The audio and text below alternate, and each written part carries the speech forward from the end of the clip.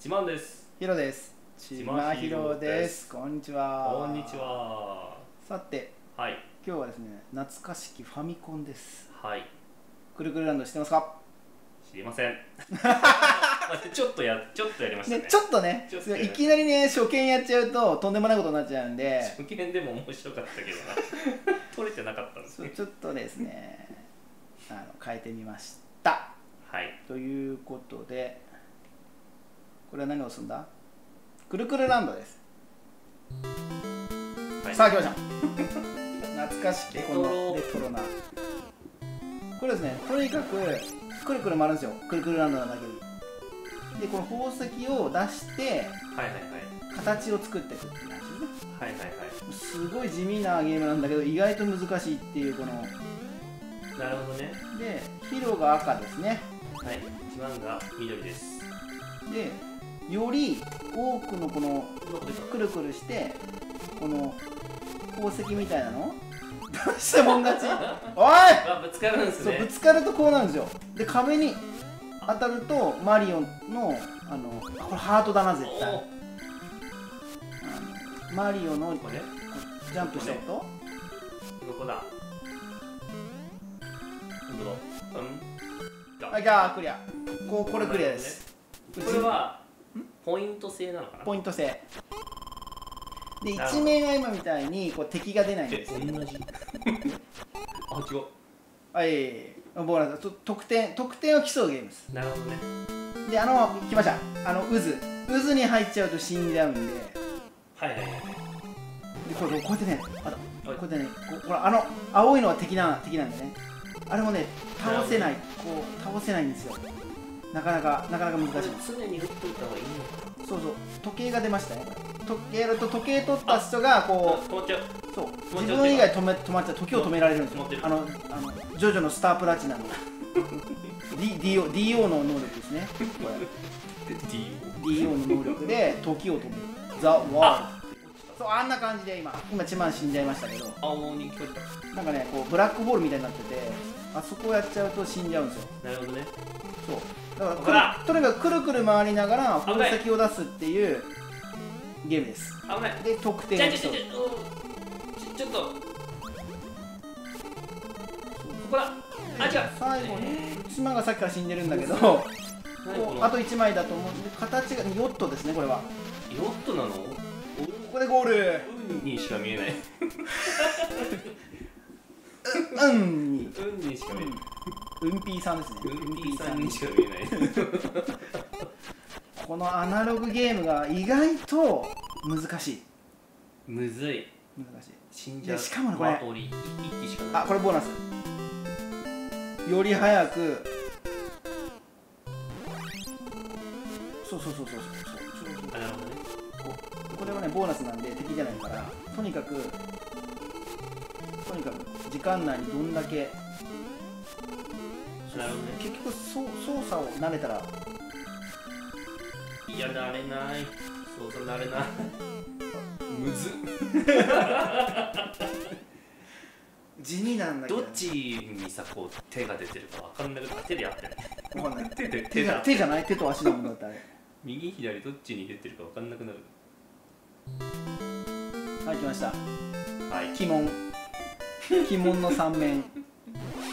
大体ここでほらね、なんかわけわかんないバネみたいなのが出てくるんですよ。隠れてるよね。隠れてんだよね、あれバネがいきなり出てくるからさ、反応できない。行きたい方向に全然行けない。リンゴ出てる。リンゴがよし油断するとね、ああやって渦にね巻き込まれる。いいんじゃない？これないの？あ、死んだ。やはり鬼門の3名を。あ、これさ、あれじゃない？これ潜水艦じゃない？ほら潜水艦か。俺来た。おお、鬼門クリアしよう。ずっとただ2回死んでるからね。やばい。できないのか。できないのかな。ここでワンナップなんない？ピロンみたいな。ワンナップなんない？ピロンみたいな。なんないわ。なんないんだ。出ました。3と4をクリアしたことないよね。じゃあ頑張って頑張るんだけどさ、ほらね、油断するとこれさ、もうね、見た目よりめちゃくちゃむずい。そうなんです、そうすげえ簡単じゃんって思うかも。ほらはい、これ4面がねクリアできない。もう一回チャレンジ。もう一回やる。もう一回むず。もう一回行こう。じゃあいきます。もう一回だけ。ちょっと死なないようにしよう。やり込むの難しいんで、たまにこうちょっとね、で気づいたと思うけど、これ一面はねスピードがゆっくりなんですよ。確かに。しかもね、ぐるぐるもないし、敵が出てこないから死ぬことはないから、ここはねなんかねお試しって感じやね。確かに。あとね、俺これね分かったんだよ。コントローラーが良くない。スイッチでねこれねやってるんですけど、ゲームする人によくあるあれなんですけど、大体道具のせいにし始める。スイッチのねジョイコンでやってるんですよ。ジョイコンこれスティックなわけですよ。スティックでしょ。これ多分十字の方が絶対やりやすい。あ、そういうこと。十字キーの方が、ああそういうことね。スティックより絶対やりやすい。これあれじゃん、なんか打ち合うゲームのさ、手元動画とかってよく出てるけどさ、クルクルランドの手元動画地味すぎる。地味っていうか誰も求めてないと思う。手元動画地味すぎる。あ、なんかもうバグった。あ、危ない。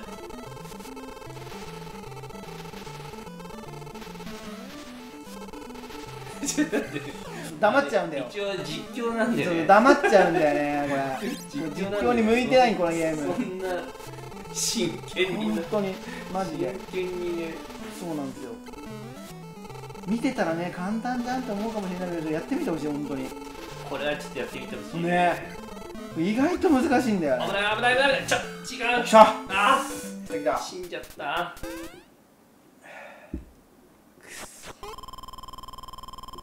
まだ4桁、5桁。あれなんで俺2なの？何の？俺3、あ、そう。あ、違う。なんでもない。あった。なんでもない。来たよ。難しくない？これだったら死んじゃいけないよ。何面まであるの？わかんない。あ、でもラスト29面あるってこと？じゃあこれラスト、これ宝石がラスト29面ありますよだから。ああ、そういうことね。そうクリアまでの面じゃないの。面かと思った。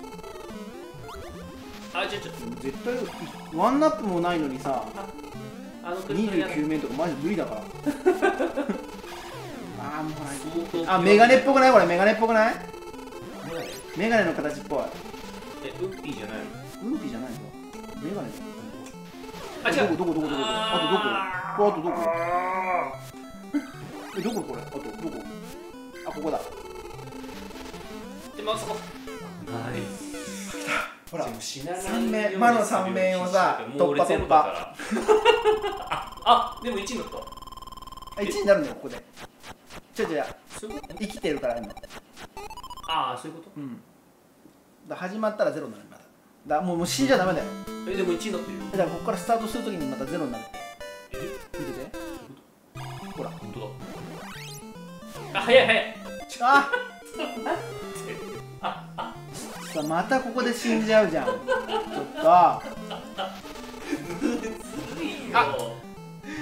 むずいよ。なんだろうな、なんかね、吸い込まれていくんだよ、あってもう俺死んだ後にさ、死ぬの早くない？なんだろうな、あの渦にね、吸い込まれていくのよ。一人になった時の死ぬ速さよ。なんだろうな、おかしいな。はい、では今日はちょっとこの辺で終わりたいと思います。難しかった。よかった。ちょっと懐かしいなと思ってくれたらチャンネル登録とグッドボタンをよろしくお願いします。ではありがとうございます。またお願いします。またね。